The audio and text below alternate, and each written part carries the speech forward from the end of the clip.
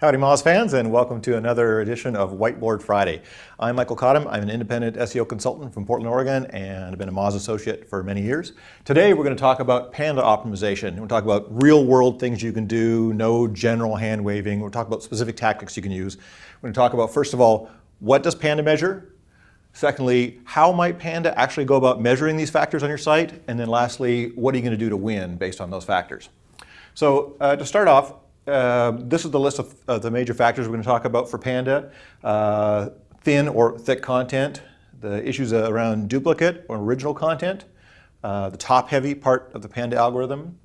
How do you come up with fabulous images, and how is Panda going to measure how fabulous they are?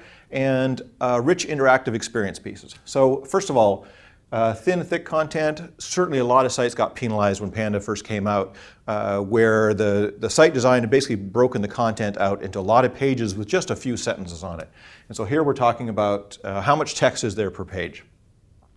How might Panda actually go about measuring this? This is probably the easiest piece to measure of everything on here. It's very simple programmatically to strip all the HTML tags out and then just do a word count. There was a study done, I think it was last summer, by SERP-IQ, and there'll be a link to that in the notes, that showed that for reasonably competitive terms, you needed 1,500 to 2,500 words on a page to rank on page one. And they average this over 10 or 20,000 different keyword searches. So stripping out the HTML tags, count the words, what do you got left? Analyze your own pages and see if you're up near that 1,500 mark. So how do we win on that? Well, this is all about size matters. At least 1,500 words, push to 2,000, 2,500 if you can. Sometimes that may mean going through your site and condensing 4 or 5 pages of content all into one page. You might think, well, that might make a giant long page, terrible user experience, but you can solve this with tab navigation, so all the content's on the page. When you click a tab, JavaScript changes the CSS style of the various tabs to make one part show versus the other part. Google's going to see everything in all those tabs when they crawl the page because it's all in the HTML before you click. Second thing, let's talk about duplicate and original content. Now, there's been a ton of stuff written about duplicate content and penalties and how does Google detect this, that, and the other. Lately, we've seen a bunch of different blog posts from different places talking about press releases and how press releases, well, they're evil, the links don't count, Google can spot them all. Google is much better at it than they used to be. But still, if you do a Google search on any e-press release you've done, you'll generally find, if you search the first sentence or so of the press release, you'll find 4 or 5 index pages containing that. But that's way better than it was 3 years ago when you get 60 pages, all be indexed still with nothing else in it. The press release piece is probably the easiest piece for Google to measure for original content, because if you think about what happens when a press release is republished, you got the site template from whichever news site or industry site is going to run it, header, footer, maybe some sidebar and some ads.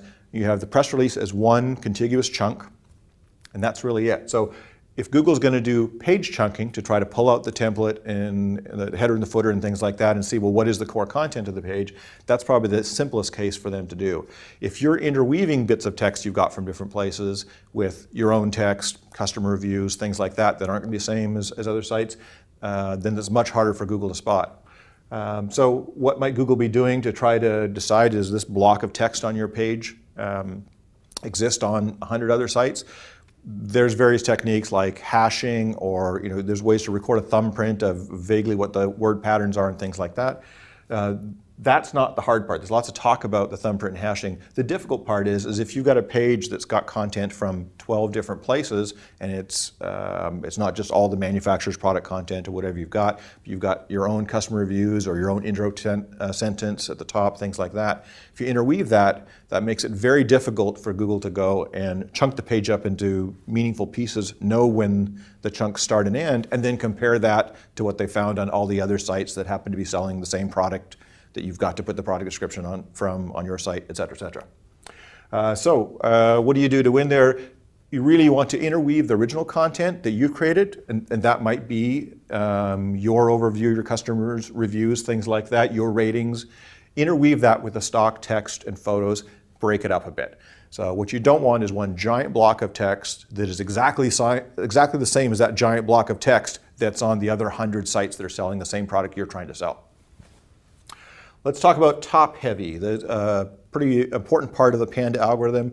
Mostly when people talk about the top heavy algorithm, the example they give is ads above the fold. But if you actually read what Google said about it when they launched it, the description of what they're trying to solve, it's not really just about ads above the fold. It's about anything that's not content above the fold, and you structure your website, pushing that content down so that when the user lands on your page, they can't get anything useful without scrolling. That's what it's really about. So how might Google be going about in measuring whether your site or your page is top heavy? Certainly, if you look at the tools that are built into the Chrome developer tools, say Firefox developer tools has similar sorts of things where they can render the whole page there and give you the dimensions and hover, highlight that on top of the page for you. So certainly it's very easy for them to go and render the whole page. They're not going to read through the HTML and assume the first X number of words is above the fold. No sites render that way anymore. So they're going to have to be rendering it to determine above the fold. There's just too much CSS positioning happening today. So render and measure the pixels. And then how do you know whether it's ads or template or content? Now, with a lot of the stuff I'm saying here, we don't know absolutely what Google is doing to measure these things, but we can guess and infer based on how we see it behave and what ranks and doesn't, and also just knowing how parsers are written, how crawlers are written, things like that, what's possible. The simplest way, if I were Google Panda, the way I would decide whether something was content or not is I would see if it was clickable. It's very easy to tell whether a given element there is linked to anything else.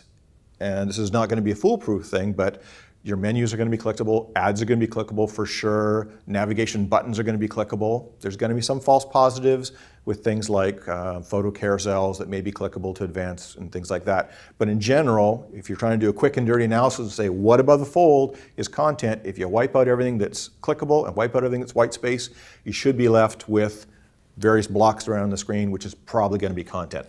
That's probably what they're doing. I'd pretty much bet on that. So how do you win?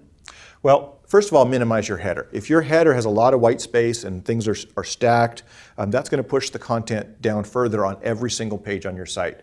So look at does the width of your main menu bar really have to have that much space above and below it? Is your logo got a lot of white space before the top of the page? Are you putting your share buttons down in a way that pushes everything down? That sort of stuff. Look for those sorts of things because a little bit of wind there moves a lot of content up the page, above the fold, on every page on your site. Another question might be, well, okay, so what's above the fold? Obviously we don't know for sure, but we can guess since the vast majority of people are running browsers that are better than 1280 by 1000. That's probably a good benchmark. So if you're analyzing your own site, look at it with 1280 by 1000, and that's most likely about the kind of dimensions that Google's looking at for above the fold. Let's see. Image fabulosity. Images are certainly rich content. Everybody loves images rather than text. Makes it a much more engaging experience. How is Google going to go and measure how fabulous your images are? If you've got great, fabulous original images, then that's probably great content to show the user. If you've got the same product photos that the other 100 websites all have, not so much. So what's Google likely to be doing? First of all, if you've never played with Google reverse image search, give it a shot. It's incredibly powerful.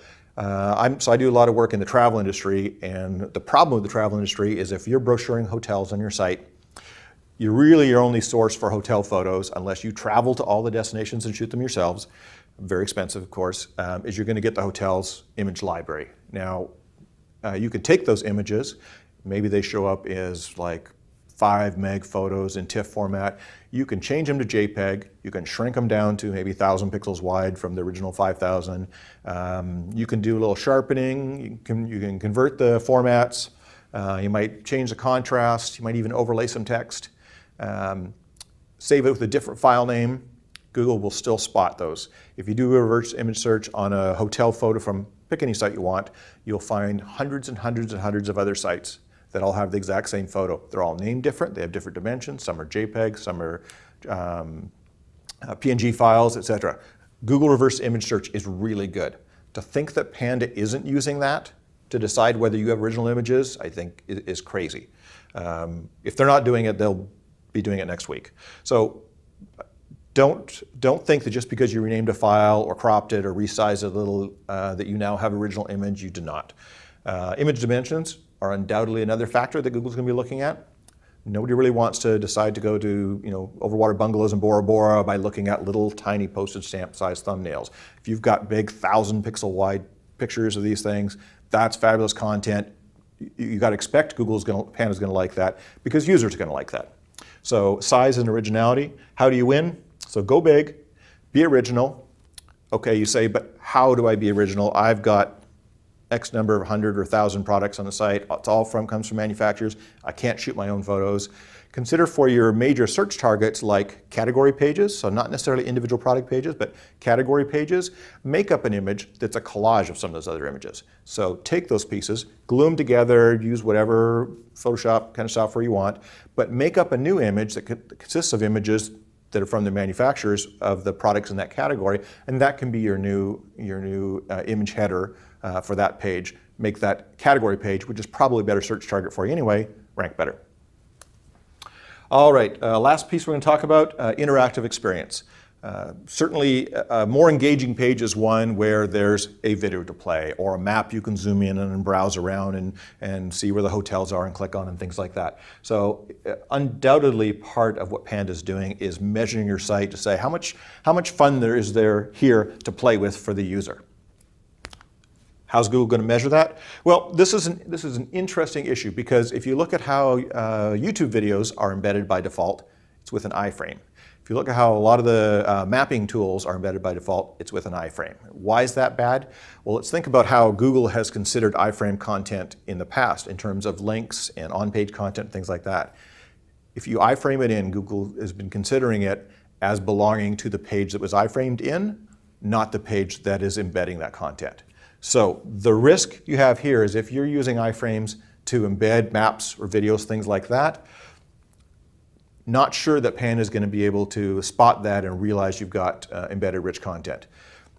Chances are with YouTube and Wistia and Vimeo and a few like that, Google's probably done a little bit of work to try to spot iframed in videos.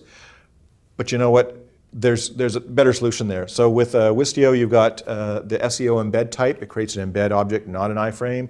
YouTube, there's the little checkbox after you click Share Embed that says Use Old Embed Code. And so you can do that.